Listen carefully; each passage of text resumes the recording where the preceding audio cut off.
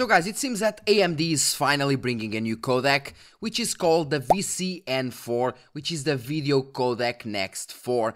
And if you're into recording and streaming, this is definitely for you. Ancient Gameplays, I'm Fabio Pisco, and welcome to my channel.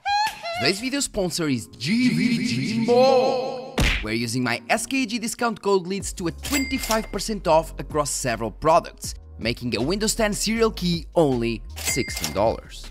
After the payment, you'll receive the key in your account, and all you need to do is to introduce it in your Windows settings, and bam! You have an activated system. So currently the AMD GPUs support, for example, if I remember correctly, they support the AVC codec, which is the H.264, and they support the H.265, which is the HEVC, which is better, okay? So basically it has higher quality in the same bitrate, the H.265, and the same applies to NVIDIA that has the NVENC, which is even better than the H.265 and way better than the H.264 in terms of low bitrate, okay? So if you record or if you stream at high bitrates, for example, YouTube lets you stream at least at 2000 Mbps, so 20,000 is perfectly fine if you're playing even with H.264, but if you're going, for example, for Twitch or other platforms where they actually just let you stream at, let's say, 7,000 Mbps, 8,000 or something around that, or even 6,000, if that's the case, then you need a higher quality codec to actually manage to bring higher quality with the same low bitrate, okay? And the H.264 won't do its job. That's why AMD is finally bringing a new codec to actually fight the NVENC from NVIDIA. And we have been waiting for years for this, or at least for them to support AV1. Now, which one is better, AV1 or VCN 4? We don't know, because we have AV1, but we do not have VCN 4 so far, okay? But as for the news, once again, hardware report, AMD RDNA 3 GFX11 GPU patches enable VCN 4 support, but lack AV1. I think they will add AV1 later, of course, but at least for now we have VCN 4.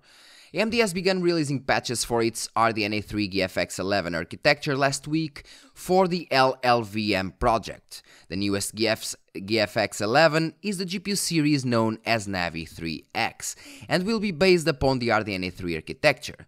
Now that the new enablement is currently active, software engineers from AMD are beginning to create the functionality for architecture once it becomes available later this year. Yes, because RDNA 3 is supposed to be released this year, okay? At least the higher end cards. The mid-end cards will release like in the first quarter of 2023, okay? Engineers have included VCN 4.0 or Video Core Next IP block to assist in storing info from the video codec.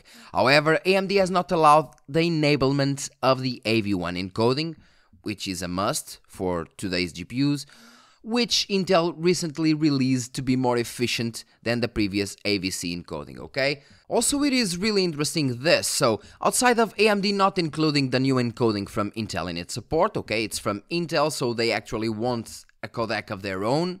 Completely agree on this point, because if it is good, it doesn't matter if it is NVENC AV1 or even the VCN 4, doesn't matter, okay?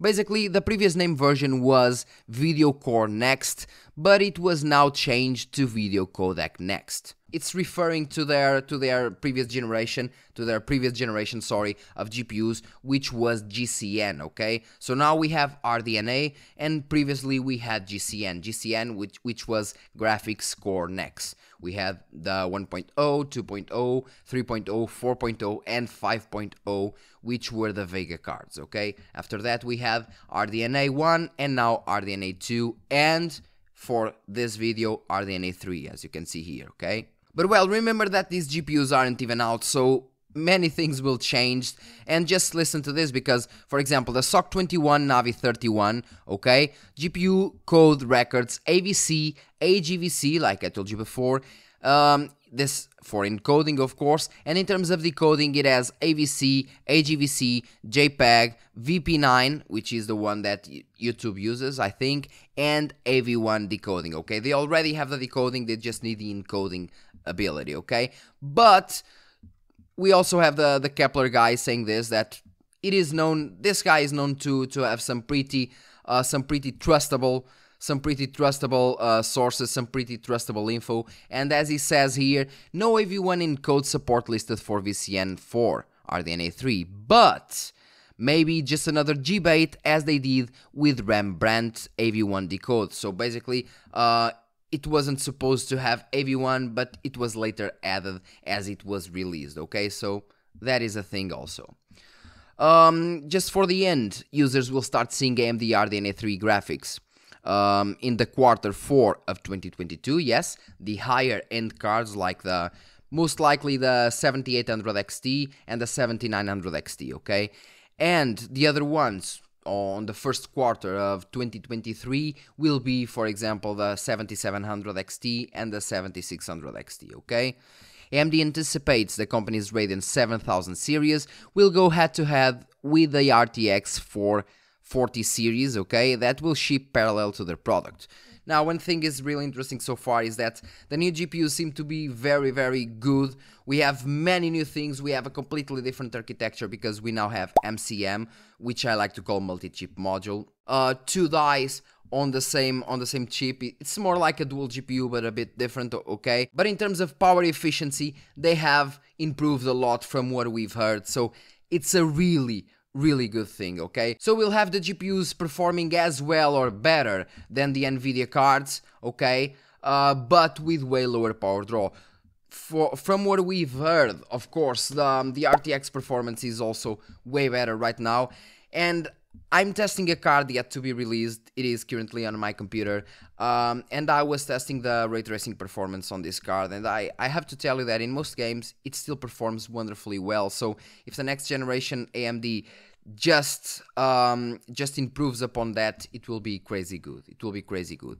As for now, if you are a streamer or if you record lots of things like I do, you are really eager to watch this. Finally, AMD cards will have a decent encoder, even more for streaming and at low bit rates, okay?